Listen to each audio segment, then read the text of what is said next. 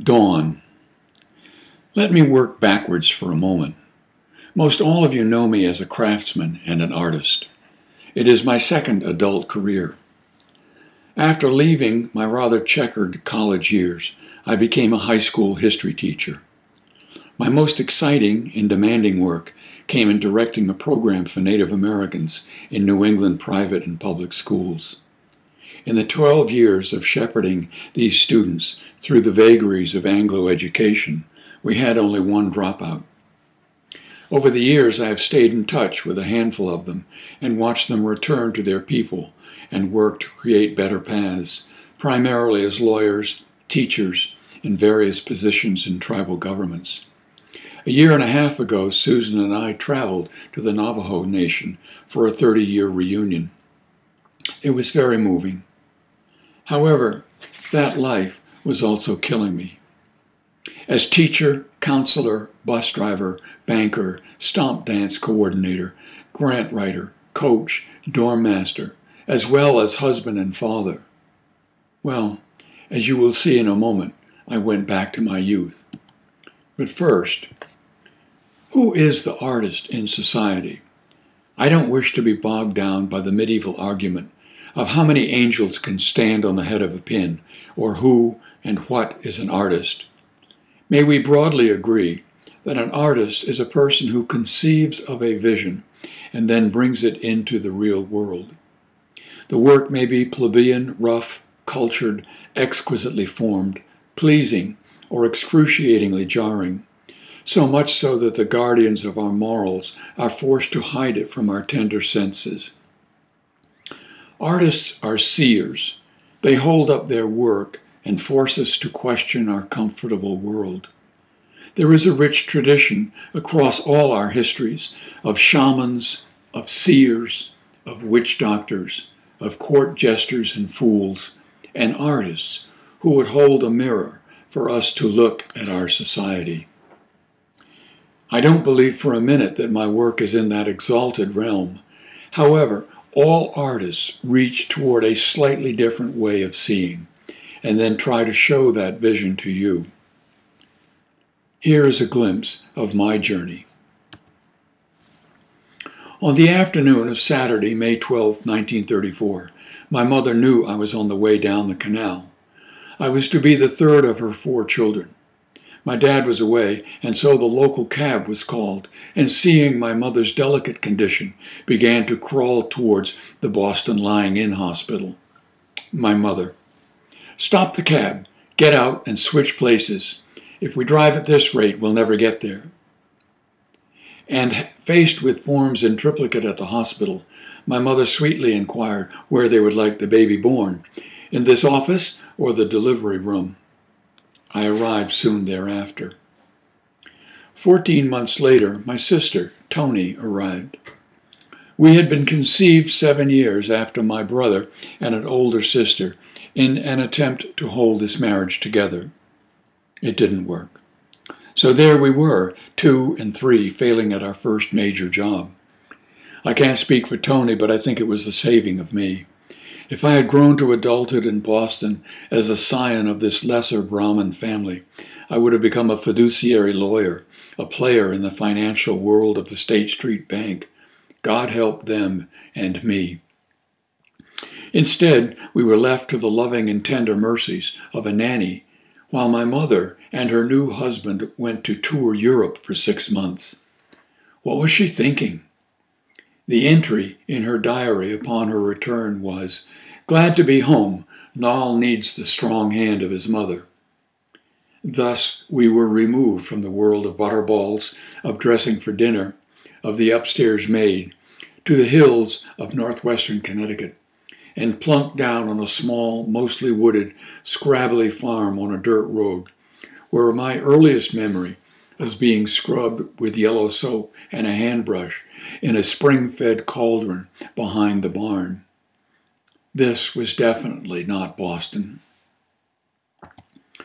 As hard as the move was, small children are resilient, and as hard as our stepfather was, not wicked, but hard, I eventually blossomed. My parents created an environment of interesting and later awe-inspiring friends, including Sandy and Louisa Calder, Malcolm and Muriel Cowley, Peter and Evie Bloom, Van Wyck Brooks, and my uncle by marriage, Walter Seeley. It was an environment of culture, of learning, and hard work. Friends were treasured. Stone walls were built. Wood was gathered, sawn, and stacked against long winters. Food was canned. Meat was butchered and smoked, salted, or frozen. We were far more self-reliant then than now. Tony was always the artist, got the lessons, did the drawing, painting, creating. It took me a while to catch up.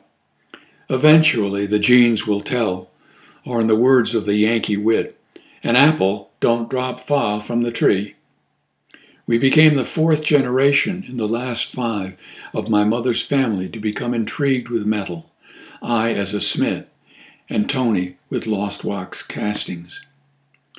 On leaving teaching, my sister had this to say, "You're going to do what?" But how wonderful to combine my love of history with a craft that stretches back 8 or 9 millennia. I had the discipline of wanting to learn, and so I did my piecemeal apprenticeship to learn the language of my craft. I began to collect useless equipment, a chimney that would draw properly, and then all the tools of the trade. And those that I could not find and needed, I made, until now I have hundreds, if not thousands, stashed around my shop. And sometime in the spring of 1974, I did my first craft fair on the streets of Greenfield, Massachusetts.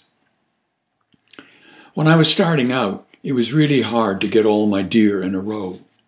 There was so much to learn, and seemingly all at once. And then in the middle of the night, I would awake in a cold sweat. Am I really on the right track?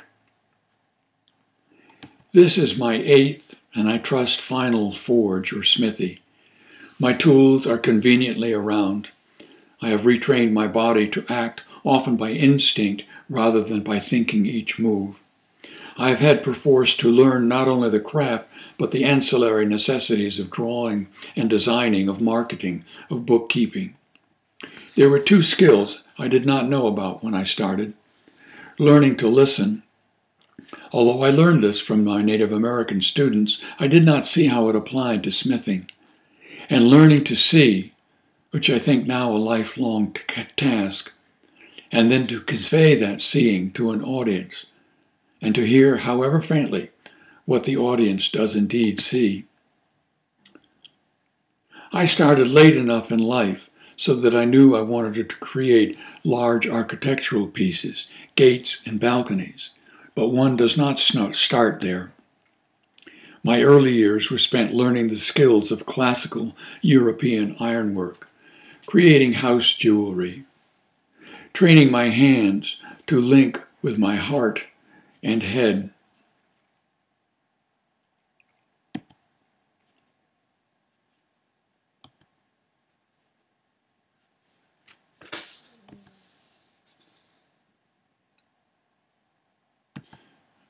And bitter lesson, learning that the vicissitudes of a craftsman include having work stolen by a prominent decorator in D.C. A lot of the early years felt as though I was simply being blown in the wind, much as I was as a teenager and in the early years of college, or bedeviled by mists creeping into the swales of my life. And then, in a flash, often like this, in the dark of night, an image, an idea appears in 3 dimensions, and I am off running again. The request is for andirons for a large fireplace, and they are collectors of the great French smith Edgar Brandt. A favorite motif of his was the cobra, so why not make them life-size? So here are Kai and Nagaina, or a decorative and fanciful fire screen. And another.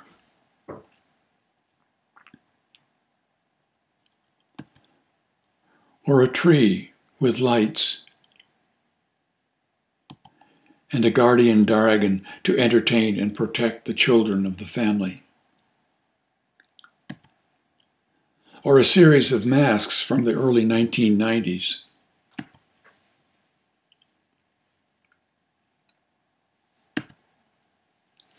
The Great Bull Mask, #1.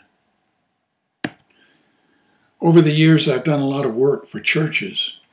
This was a design from Reveille Methodist in Richmond. And here's the cresting.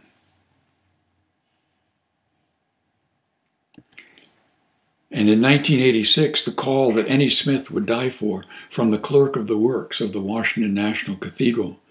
Would I be interested in designing and creating 3 gates for the burial chambers?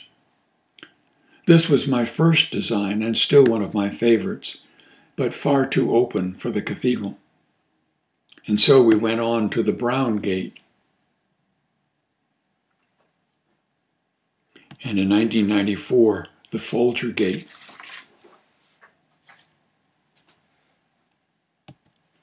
And some details.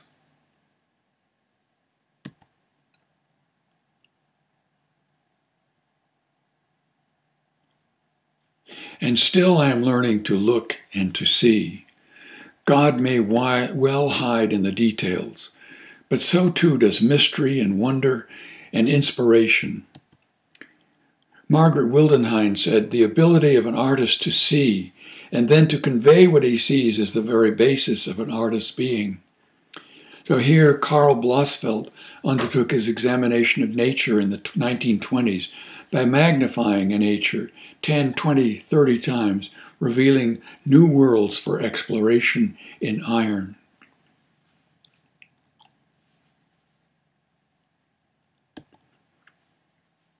Or a moss world. A butterfly's world.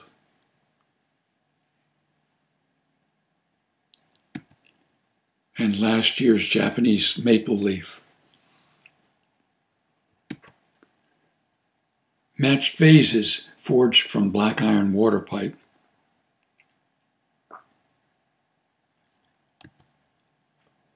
A heart box for Susan, complete with a golden pearl.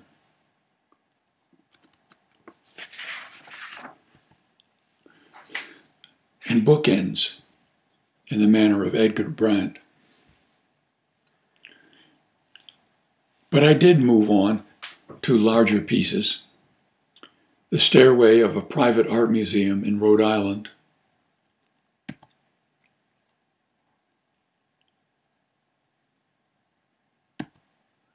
A self-closing loggia gate set amongst the pines of the North Carolina landscape.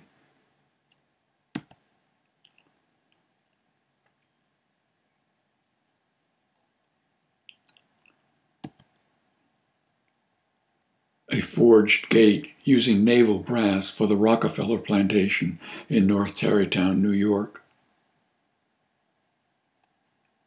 And with leftover brass as a gift to my brother, a former diplomat, the George W. Bush Foreign Affairs chariot that only traveled in one direction and on elliptical wheels. More classical ironwork.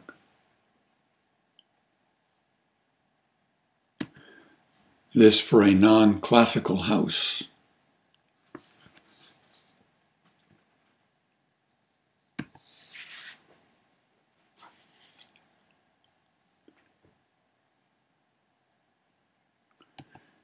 And then some works around Rappahannock County, where I live. The drawing which became this gate. The detail of one of the copper leaves.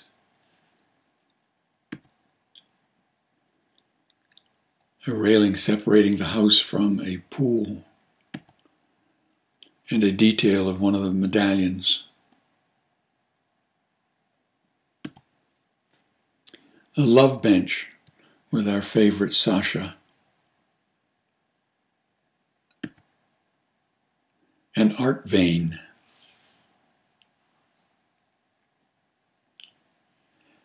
And then finally, moving into sculpture, a commission called The Dancers. It need not lock, no hinges required, no code except aesthetics to adhere to. And what a relief. It's enough to make one jump for joy. One needs to have a human heart and a soul that is aflame for what one does. For doing this work, and perhaps any work, but for this work in the heat of summer and dark of night, it is too hard to do not to love it. But it also means that I'm cast back on myself for the ideas. No architects, no designers. It is when being a studio artist, as opposed to an art teacher, or a university instructor, or a grant getter, forces me inward to give time and space for the ideas to flow. As a change, I've tried a little stone carving in the winter. What did Janet Broom say? Keep yourself fresh. And thank the gods the ideas do spring forth.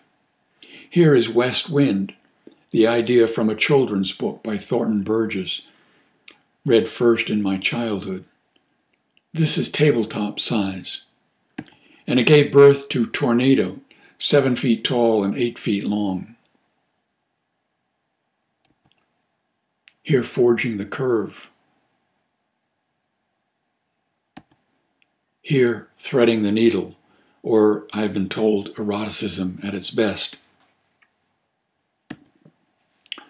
Often a maquette is needed to show the work. Here, just to illustrate a sculpture for a hospital wall, the leaves are 4 to 7 inches tall, which grew to a pile of West Virginia leaves, 8 feet tall and 10 feet across.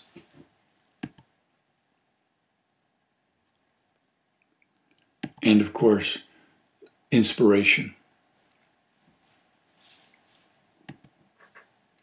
Here is raw, installed and windblowed. I always try to take a camera with me. I'm looking for ideas. I'm still teaching my eye to see all that I am looking at. Here the imprint of a hawk after its prey, or imagining an otter frozen into ice, or God mimicking El Greco, or Nol mimicking El Greco, who is mimicking God.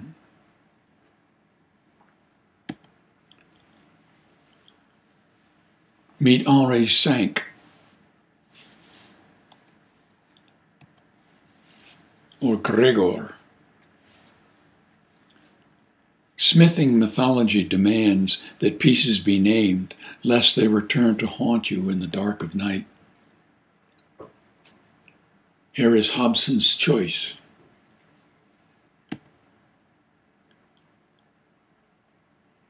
Spirelli, after a piece by Fritz Kuhn.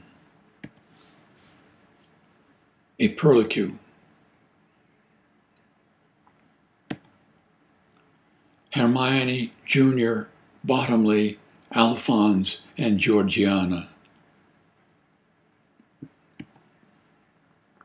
A pair of Rappahannock egrets.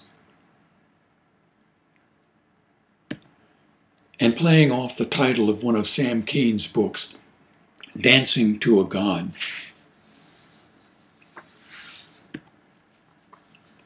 A candle stand.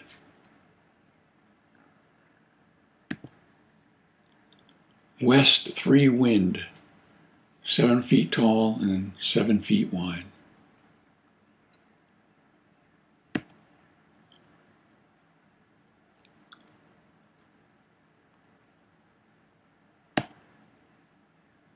Patterns. And still have not yet completely told you how I arrived at these designs. They are, of course, born out of my 70-odd-year experience on this earth. Books that I have read, libraries that I have searched, places that I have been, and dreams that I have had. Often they appear in the wee hours of the morning. The eastern sky begins to lighten. Elves and goblins, sprites and fairies look toward their bowers. The rational mind rejects all this, of course.